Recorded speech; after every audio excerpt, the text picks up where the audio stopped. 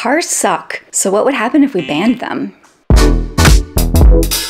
There are a ton of reasons why a city or even a whole country might ban cars. The topic has been covered pretty extensively here on YouTube. We'll link to some of our favorite videos below. The gist is that even if they're electric, cars take a toll on the environment, fragment our cities and natural world, make us behave like assholes, and kill 1.3 million people each year. But we can't just get rid of them, or can we? This video is a thought experiment about what would happen if we decided to create a car-free future. It may seem inevitable or irreversible that cars dominate our cities, but that's just not true. It's only been about 100 years since personal motor vehicles took over our public spaces, and we're here to argue that the car age is due to end. But okay, you might be asking, if we just straight up banned cars, what would we do with all the cars sitting useless in our driveways? How would we all get around? How would deliveries be made? Wouldn't everyone lose their goddamn mind if their cars were taken away? Let's investigate. What do we do with all those useless cars? There are more than 1.4 billion vehicles on Earth, and 19% of them are in the US. So that's 266 million cars in the US alone. That's a ton of now useless metal and electronics in this scenario. The good news is that cars are mostly made of iron, aluminum, and steel, all of which are valuable and recyclable. And recycled metal is really good for the environment and the economy. Producing new metal for construction and consumer products takes a huge toll on the environment. It's incredibly energy intensive both to mine and process ore, and mines also generate water and air pollution that can last for hundreds, if not thousands of years, even after mining has stopped. So a huge stream of metal recycled from now useless cars would prevent a significant amount of emissions and pollution. We'd also recover tons of rare earth minerals that are also really harmful and difficult to mine, and we'd greatly reduce the need for new rare earth mining overall, since we'd be producing way fewer EVs that gobble them up for their engines. Recycling all those cars would also provide tons of green jobs in the first few years of the transition, possibly even balancing out any jobs lost by not manufacturing new cars, which honestly wouldn't be that many, since most car manufacturing has moved overseas anyway. There are currently about 923,000 Americans working in motor vehicle and parts manufacturing. And okay, almost a million is a lot of people, but it's only 0.6% or so of the total US workforce. And with all the new green jobs coming down the pipeline right now anyway, folks working in auto manufacturing will soon have the option of transitioning into any number of new skilled labor positions like this. And I know, there are other potential lost jobs beyond manufacturing in this car-free world, but we'll talk more about economic impacts in just a minute. But for now, let's stay focused on the physical impacts. If cars were no longer occupying all of our streets and parking lots, what do we do with all that asphalt? While some roads and highways would likely still be maintained for emergency vehicles, cargo transit, and other logistical uses, most city streets would no longer be ruled by cars, freeing the space up to be used as common space by people who live nearby. Instead of busy, loud traffic corridors, imagine children playing while adults chill at nearby picnic tables. A real-life experiment with returning city streets to the people, not cars, is currently underway in Barcelona. Superblocks, areas where non-local traffic is banned. Deliveries can still happen. Public and delivery vehicles and local residents are allowed to enter and cross the superblocks, though their speed is limited to 10 kilometers per hour. But the streets in the interior are now free from most cars and can be used in new, creative ways. The program's slogan is, "Let's fill the street with life." There are some great videos on the Superblock program that I'll link to below, and it's a super interesting model for what could be possible if we remove cars from the fabric of our neighborhoods. More life, more connection, more fun. With far, far less car traffic, a great deal of highway infrastructure could also be repurposed or even dismantled. This has dramatic implications for communities, especially communities of color that have been fractured by highways in the past. So let's tear those down, or turn them into community parks like New York City's High Line, a once abandoned elevated rail line that's now filled with plants and art. Imagine a world where this turns into this.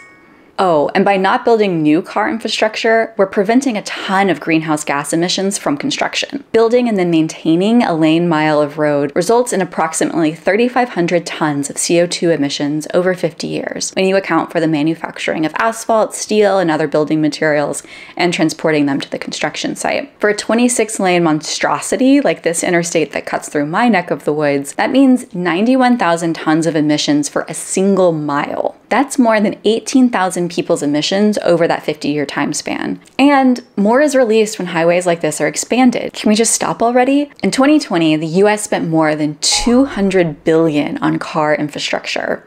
This figure includes the construction of new roads and highways, as well as maintenance and operations. While some money would need to be spent to maintain some roads for emergency and delivery vehicles, more on that soon, we certainly wouldn't need $200 billion. And just imagine what we could accomplish with all that money instead. Things like building out a high-speed rail network to connect our towns and cities, creating bike infrastructure to allow biking to be a viable means of traveling both locally and between towns, and creating public transit systems that not only work, but are free or low cost. And for those who say that these changes can't be made overnight, you're right, but it can still happen pretty darn quick. Take a look at China, for example, who built out its roughly 25,000-mile high-speed rail system in a little over a decade, rapidly creating the world's largest high-speed rail network. This system has revolutionized people's ability to move around the country, even breaking the dominance of cars and airlines on many routes. And because air travel is a huge greenhouse gas emitter, trains over planes and cars would help us significantly lower our emissions. Let's be real.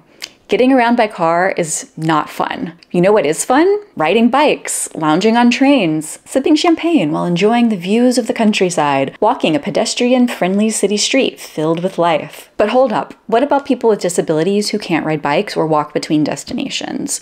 How does this utopian future ensure easy mobility for these folks without personal cars? First and foremost, in my car-free future, any and all infrastructure will be built with the principles of universal design, meaning that everything is accessible for everyone of all abilities.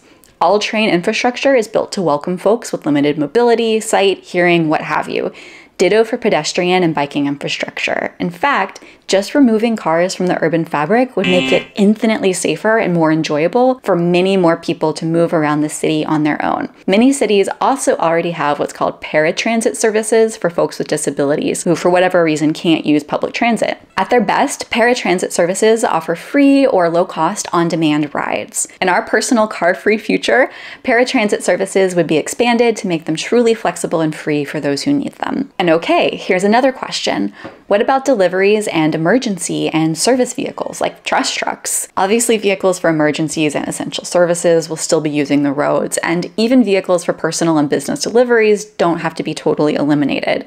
We can again look to Barcelona's superblocks as an example, where through traffic, including delivery vehicles, are permitted in select streets on the area's periphery. But deliveries could also be more limited in this hypothetical future, especially in a world where we have more readily accessible and walkable shops and aren't necessarily purchasing everything online. Imagine a world where more pedestrian-friendly business districts like this were developed and going to the shops was a nice activity rather than a road rage-filled odyssey. Maybe we'd all be less inclined to order so much stuff online and thereby reduce residential deliveries and shopping's environmental impact significantly.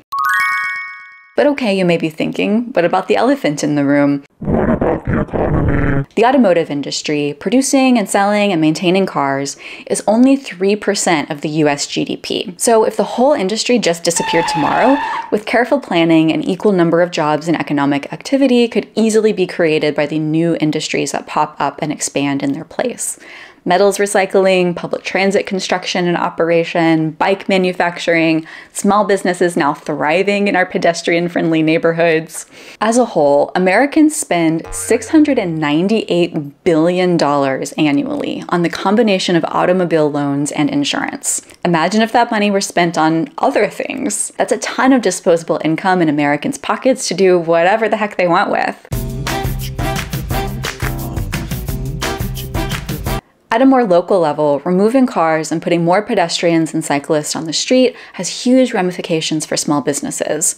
If driving to cement hellscapes like this is no longer a thing, and instead more people are encouraged to spend time in more human-scaled business districts, we can imagine that small local businesses stand a fighting chance of thriving, and we might actually see the revitalization of small towns and neighborhood business districts that in many cities and towns are languishing, since everyone just drives to Target or Walmart or whatever. Providing street improvements for pedestrians and cyclists may increase sales in small shops and restaurants by as much as 30%, and this makes sense. If you're walking/cycling by the same shops every day, you're likely to stop in, see what's new, and contribute to your local economy. So you're telling me that a country without cars would have a better economy, happier and healthier citizens, and we'd be closer to avoiding the climate apocalypse?